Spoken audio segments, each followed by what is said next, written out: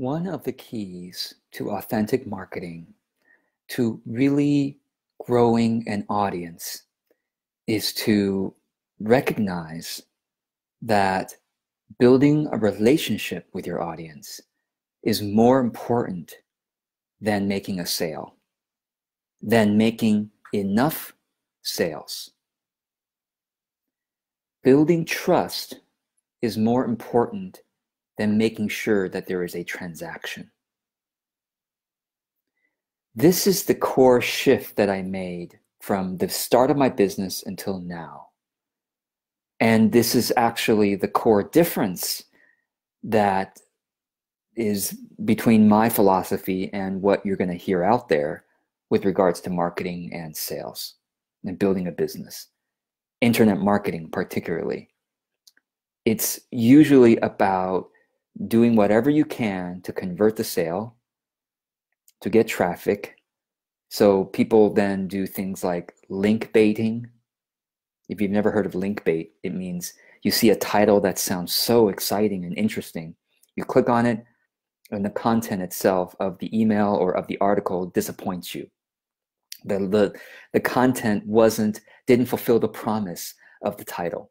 Or you buy a program, you buy some coaching, you buy some services, you buy an event, a workshop, a course, and the quality of the thing didn't match the promises of what was being sold to you. That is how business is usually done online. The transaction for the business owner, for the marketer, is more important to them than the trust that they're building with you. And another way of thinking about this is a short-term way of thinking about business. Oh, this campaign, I got to make sure this campaign is profitable. I got to make sure that this launch goes well. And so they just do everything they can to make sure the launch goes well without taking a moment, a deep moment, to consider whether or not the relationship is going to go well with the audience. So for example, they do what they can to convert 10% of the audience while they are annoying the other 90%. Have you ever experienced that? Have you been on someone's email list and you're like, oh my God, there's another email, another email, another email? Or you look at their marketing and like, something feels kind of off, but sometimes they have good stuff, but sometimes their stuff is kind of off. Why do you put up with that? Well, that's a whole other video because you're afraid to miss out on something. And they make you afraid to miss out on something. Well, let me tell you, you no longer have to be afraid of missing out. If you ever need anything, just go to Google, right?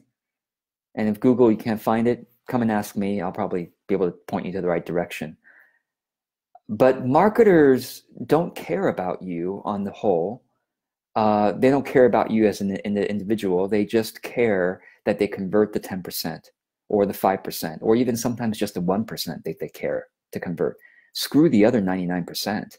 Screw the other 95, 90, or 90%, or even 80%. At what point is it okay to screw them over, screw you over, so I can convert the sale? Well, in the past, I basically said, listen, I'm going to do whatever I can to get enough clients. Screw the rest of you. You are all illusory clients. You're all tire kickers. You're just all, freeloaders. But get that feeling. That feeling is so callous, but it's so normal in business. It's not unusual. They don't tell you this, but that's what they're thinking. So eventually I came to the realization that with that philosophy, I had to work myself to death forever. I have to keep launching month after month, year after year, to get enough clients, to get enough sales, because I never really built a loyal and trusting audience. And as a result, I have to keep selling. I have to keep persuading. I have to keep burning through people and trying to get new people, right? That's usually how business is taught and run online, especially those of you who are coaches and mentors and healers and authors and speakers and consultants. If you're going to learn from other people like this, that's usually how it's done. So a couple years ago, I burned out. A lot of you probably know my story on this. 5 years ago, it was, basically I had to change everything dramatically because I couldn't keep doing it. This continuous cycle of launching. And I came to this understanding that the relationship is more important than the sale. Trust is more important than the transaction. And when I made that shift, and I'm still making the shift, it's an ongoing thing, I realized that by being genuinely caring, by being as generous as I can, without always trying to convert people, without always trying to get them to do calls to action. If I put something out there, they better join my email list. So there's always, marketers always have this, well, they better do this. If I'm going to give this, they better do that back. There's such a one-to-one forced reciprocity. It's like, if I'm going to give you something, you better give me something back, right? You better subscribe, you better like, you better comment, you better share, or you better subscribe, join my email list, you better buy this, right? You better do something for me if I'm going to do something for you. And when you force reciprocity in everything you do, people don't trust you because you're just like any other marketer. You're just out for yourself. And you only give so that you can get. And yes, you might say, well, George, that's business. Business is giving so that you can get, to make a profit. But I encourage you to look at business from a bigger point of view. And so let me tell you what happened. I kind of swung in the other direction. I went from like, everything I give, I must get at least, if I give you one, I must get at least one back, if not 1.5 to 2, okay? And then I swung way to the other direction, which is, I'm not going to take anything from you. I'm just going to give everything away for free. So I went from like being a mercenary to being a martyr, right? That's the big swing. And, actually, I think being a martyr is a wonderful thing if you're willing to be a martyr, if you're strong enough to be a martyr, if you're spiritually advanced enough to be a martyr, because you'll be, if you're willing to do it, if you're not doing it out of guilt or, making other people feel bad or out of some kind of darkness or negativity, but if you're doing it out of love, my God, you'll have many rewards in heaven, right? So to speak. If you believe in the afterlife, or secularly, you'll have many rewards. People will be like, wow, look at that person, look what they did. But most of us are not there, okay? That's too advanced for most of us, including myself. So I'm not ready to be a martyr. I'm not ready to be Gandhi yet, okay? I'm not quite ready for that. So what I need to do is to find a middle way. And eventually I might go towards Gandhi if I can. But I came to realize giving everything away is also a problem for me, because then I have to go get a job. And also, people don't really appreciate when you just give everything away for free. You don't appreciate it. I should say people, mean you. So I came to this middle ground where I realized that I could give content away for free as much as I could and have a rhythm of doing it, have a rhythm of giving content away for free, without always saying, gosh, if you consume this piece of content, you better subscribe. If you consume this content, you better be interested in my course, or whatever it is that I want them to do. But the content itself, to be completely generous and 100% giving, building trust, not even like, oh, I'm doing this to build your trust, because that's kind of calculating too. And so it's this awareness of what is calculating. When am I calculating to say, if I do this, then that's going to make you do that. That's going to make you like me more. And all of that is off, right?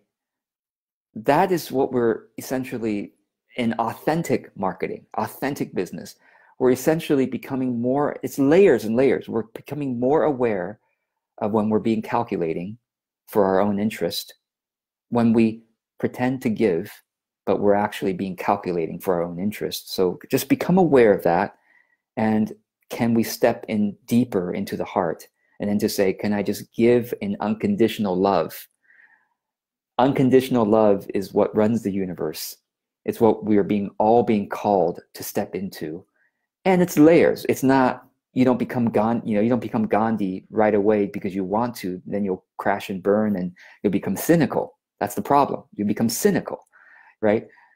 So you don't want to become cynical and negative and go into the darkness. You want to, layer by layer, become more, you start by becoming conditionally loving and then become more and more unconditionally loving as you grow spiritually, become more psychologically secure and all that stuff.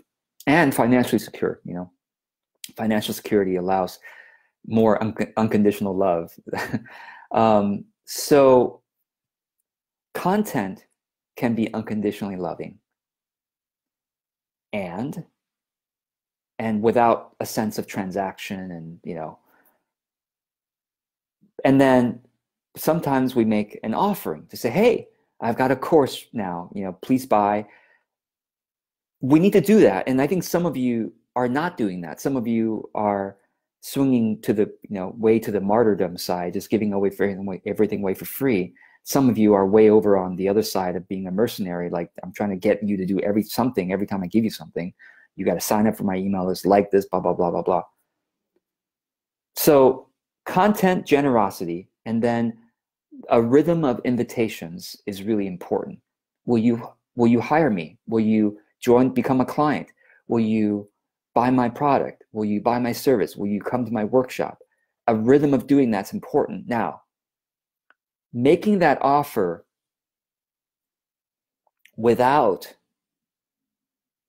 making the offer is successful when you care enough to know your audience and know what they really need and want. Okay, then you can make an offer that they really want. All right, that is the first step. Know what they want, make the offer on a rhythmic basis, meaning consistently. That's what a lot of you don't even know what your audience want. Okay, number two, you're not making an offer consistently. Okay, and on the other hand, you're not creating content generously and consistently. So you're kind of, it's not working because of both of these things, right? So content generosity, content relevance, content authenticity, and then offer resonance, meaning, yes, I know what my audience wants. Offer consistency. Yes, I'm making it consistently, so my audience knows that this is actually what I provide. But then third, the offer also needs to be without attachment to what they do. And that's where most selling goes wrong. Oh, I'm so desperate to get clients right now. I'm going to do whatever I need to do, by whatever means necessary to convert you. Oh, I've got 2 spots left. When I don't have 2 spots left, I have as many spots as you want. It's like 2 spots left. The online course, if you buy it now, I'll give you 50% off. Desperate tactics.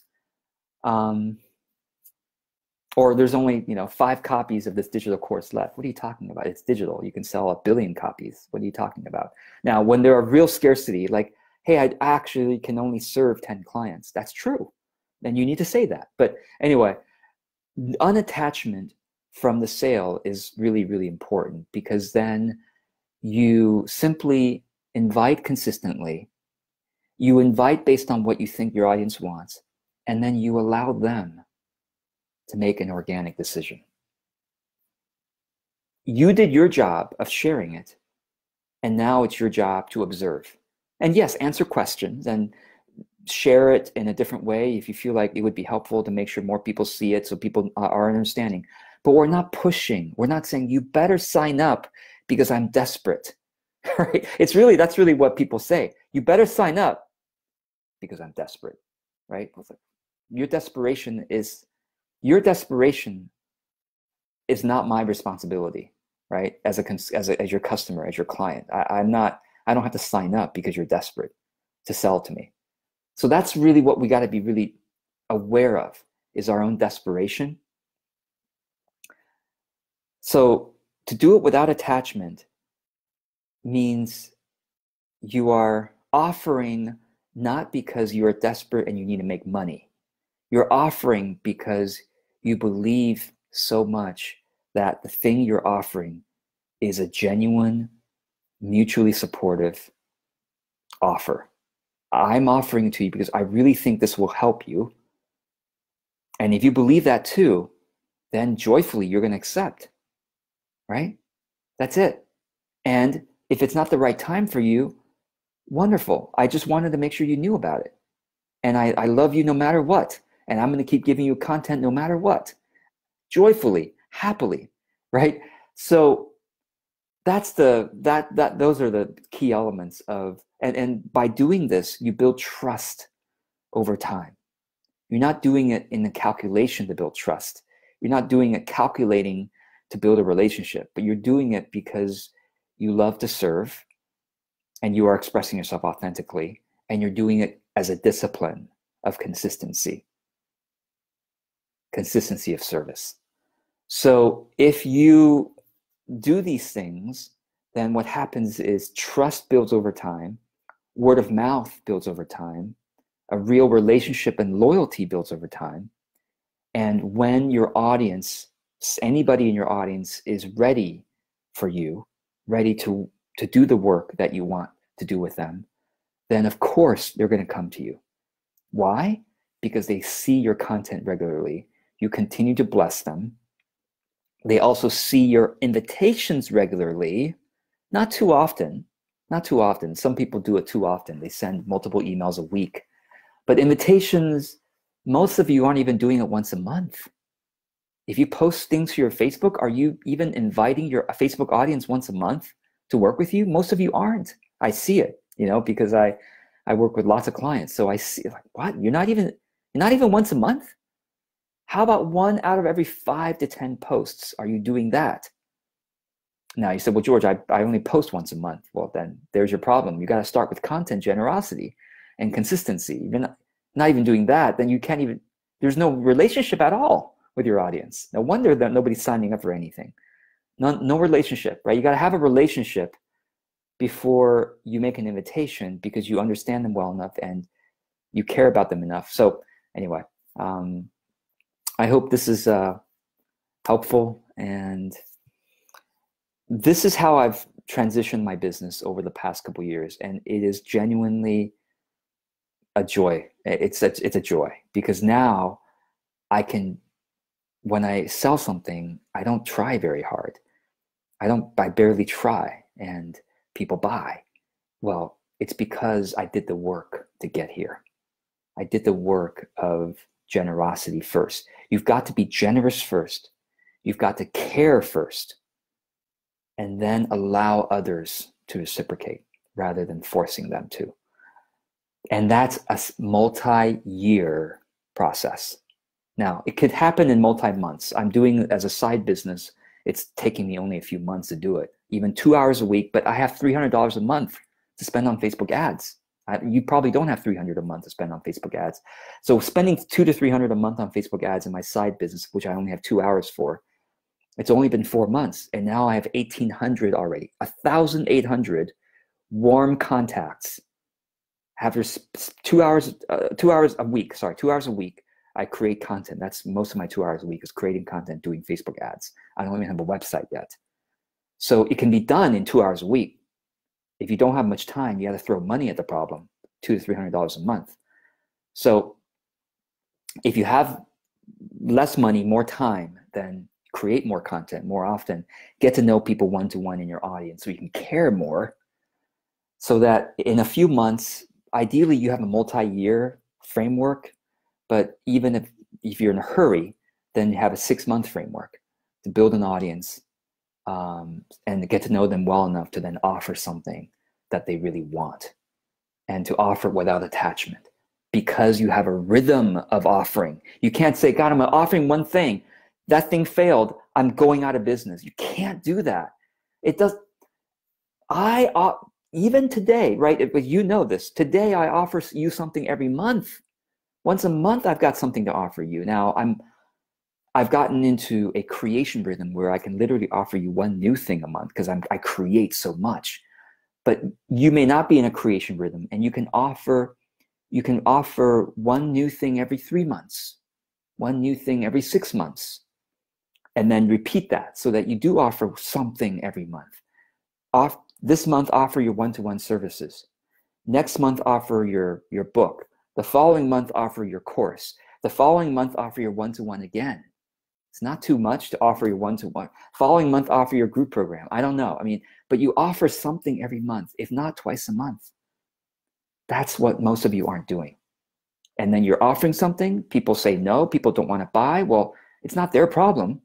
It's because you don't know what they want, because you haven't talked with them one-to-one, all right? Or they haven't seen it often enough to say yes. They have to see it multiple times. That's why you have to have a rhythm of offering, right? A rhythm of doing it. So, all right, with that, I'll just sign off today. Thanks for those of you who are able to join me here.